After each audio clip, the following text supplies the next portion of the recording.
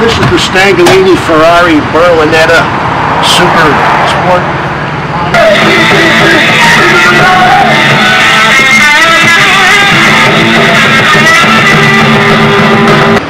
You know, me and Pat got a lot of stories from the old days, from the punk rock scene in Hollywood.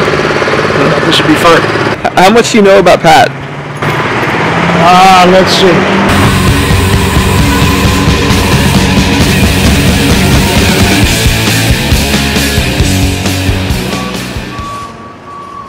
I was just gonna keep walking. Yeah. Oh wait. Hey, real quick, is there anything that you're interested in learning about Lee before we walk in here?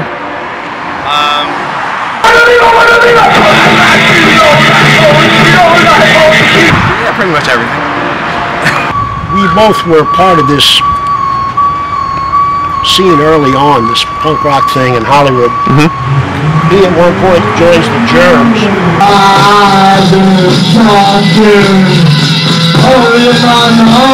Crawling out from underneath the bar kind of reputation.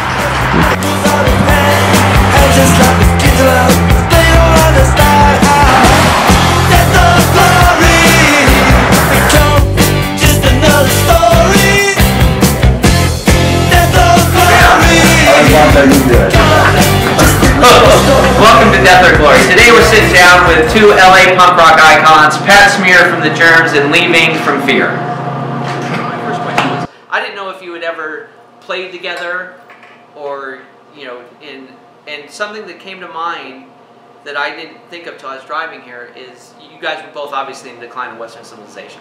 Right. And 30 years later, you're in another documentary. See that full circle thing going on? Total full circle, which was a whole thing that Darby was the full circle, and not here to talk about it. Not here to talk about it. No, just not here. Right. But yeah, that's pretty cool. Yeah. We didn't play at the same. No, I don't remember. Did you play at an actual club, or did you have to play at a soundstage?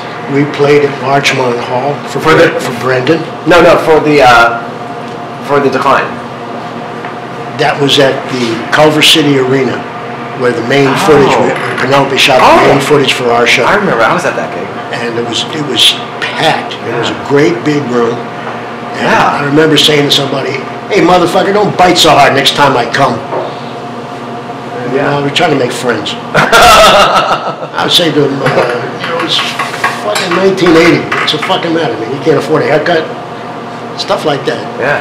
Just endearing myself to people in that sort of making friends. Interpersonal.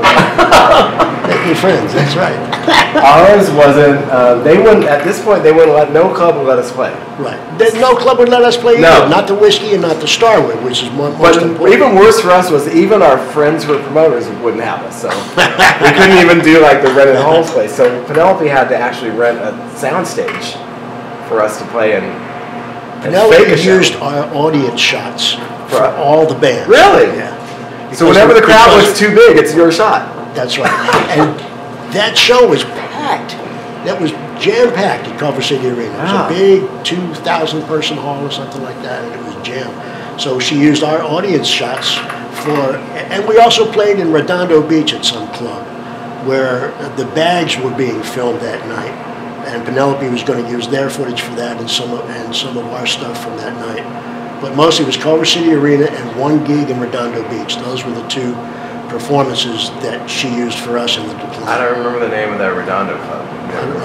How do you feel, or were you aware of? Because you said Fear was definitely more aggressive, at least to my perception, and had a more aggressive, like the slam dancing, and for lack of a better term, a more brutal audience than say the Germs did. Is that true, or am I perceiving it wrong? The Germs were, I think our audiences were pretty similar. Yeah, pretty similar. Ours might have been a little, maybe more Hollywood oriented, or maybe a little closer to the art scene or something. when we first started playing, they wouldn't let us play. They didn't think of us as a band. They booked us in arts. They thought of us as performance art because we were so bad that they really considered us a band. So we would play with opening for performance artists. And it wasn't until we got a little better that we started getting booked as a band in places that bands played. So I think we brought some of those. I think there was interest on the Hollywood art scene in this scene, whatever this was going to be. That group of people liked it. Steve Savage. It was great to see an actual music scene happening in Hollywood. You know, after it had only been industry bullshit for years and years. It had to be, like, all you ever heard on the radio were the Doobie Brothers and things that sounded classic industry, safe.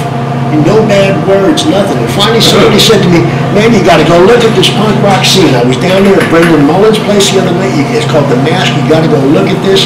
Some guy was in there with a Led Zeppelin shirt. It looked like they were going to kill him and beat the shit out of him. He was running out of there screaming. You got to take a look at this thing. So I go down to The Mask, and the first things I see were this awful band from Pasadena, man, that can't fucking play or do anything. Then another band comes up. They're even worse. And I'm thinking, oh, this is for shit, man. I can't fucking handle this. I'm into John Coltrane and Miles Davis. I can't fucking handle this, man. So I go back and give it one more shot. I go back the next night and I see Arthur J. and the Gold Cups, Black Randy and the Metro Squad, and the Gears and the Controllers and who the fuck ever else, I can't even remember. I'm thinking, oh, okay, this is different. Black Randy comes up to the microphone and goes, the whole joint just started beating the shit out of us. Yeah, man, I found my home, man. Those bands, like you were asking before, all those bands were so different. Like what we call punk rock. Nobody would call this stuff punk rock now. Like Black Randy comes out now, or Arthur J. especially. No one's going to call that punk rock. No one's going to call Devo punk rock now, or so many of these bands that to us, the Go-Go's, was like, yeah, these are punk rock bands, and then became so cookie cutter. Began to fall into the idea of new wave versus punk. Right? The punk was the hardcore, the thing the record companies wouldn't have, the thing that Sid Vicious pisses on Herb Moss's wife at A&M Records. So, you know, by Monday morning, nobody called punk rock is going to get signed by anybody, any major labels anywhere. I heard that Sid ground a broken wine glass into Paul McCartney's guitar player's eye or something, some horrific story like that. And so, you know, there's these stories being told, and if you show up with anything having to do with the word punk attached to your name, the record companies don't want to talk to you. They don't want to listen to your shit. They throw it away immediately. So, and it's taken all these years for that stigma to go away and for people to finally listen. I wanted them to listen to us. We brought people in to see us. They were singing along with our songs to every word. I thought that was the last step before Clive Davis shows up with this big contract and signs me up. But the record labels weren't into it. And it's taken all this time for them to forget about that shit and listen to what's being presented to them and judge on the basis of that, not on some thing that's hearsay. We weren't starting bands to be indie and we weren't trying to have some sort of, like, whatever's happened later with, like, no, it's cool, you want to be in it. We were doing that. We all wanted to be signed. We all actually wanted people to like and hear our bands. We became indie because nobody else would do it. So your friend would say, I'll figure out how to put out a record and I'll start a record label or whatever like that. But it became so like, yeah, indie DIY. I was like, no, that's not what we were doing. We were trying, we just failed, so we had to do something else. We had to use indie labels because those are the only ones that would get involved with it. The only ones that take the chance, invest some money in it. Thank Lee Ving. My pleasure. Pat Smear. A pleasure. Sitting down and talking to us.